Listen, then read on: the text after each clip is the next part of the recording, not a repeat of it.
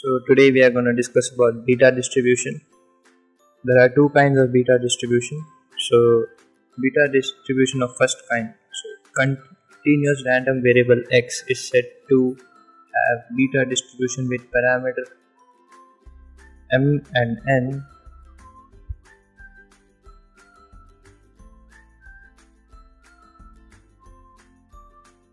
if the probability density function is f of x equals to 1 over beta of m comma n into x to the power m minus 1 multiplied by 1 minus x to the power n minus 1, where x varies between 0 and 1, m and n are greater than 0.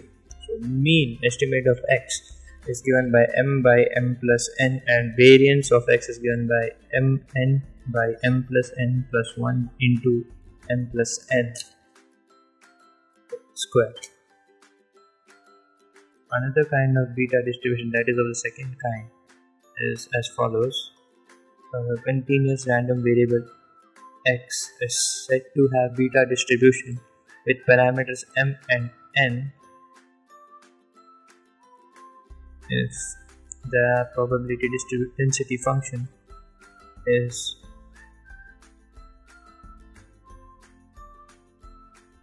the probability density function is given by f of x equals to 1 by beta of m comma n into x to the power m minus 1 divided by 1 plus x to the power m plus n, where x varies from 0 to infinity and m and n are positive, that is they are greater than 0. Here the mean, that is estimate of x, is given by m by n plus n minus 1, and variance of x is given by m into m plus n minus 1 divided by n minus 1 whole square into n minus 2. So let's go through some properties. If x and y are independent gamma variates,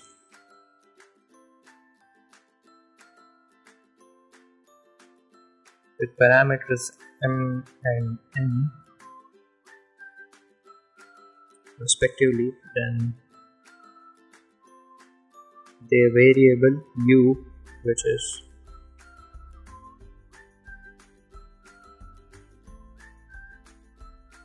x plus y, and z, which is given by x plus y, are independent, and u is square root of m plus n variate, and z is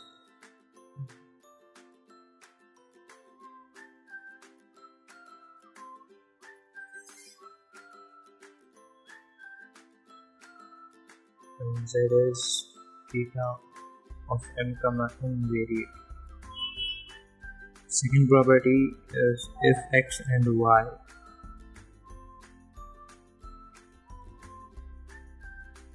are independent gamma variables with parameters m and n respectively,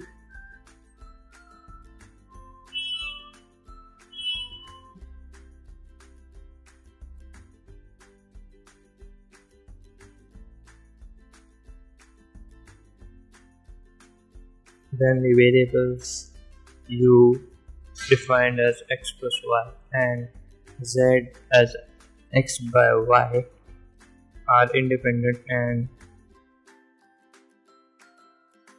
u is square root of m plus 1 variate, and z is beta of m comma n variate.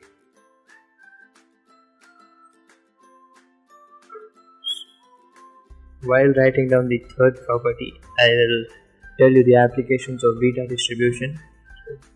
Beta distributions are used in order statistics. This is an important application. Rule succession and in Bayesian interface, mostly they are used as they provide a family of conjugate prior probability distributions. So these and gamma functions are somewhat similar but not same.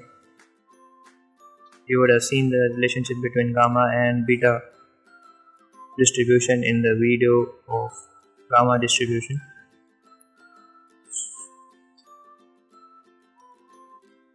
Thank you.